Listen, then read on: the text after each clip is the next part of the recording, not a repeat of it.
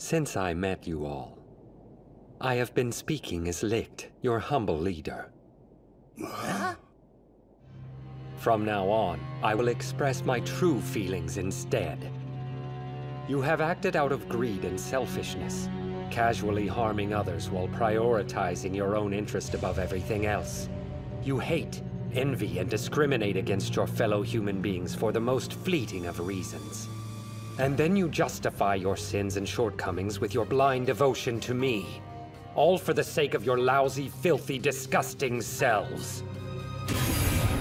Humans really are the self-serving, shameful worms I always knew you were. You're absolutely irredeemable. Master, I don't understand. This is where we must bid each other farewell.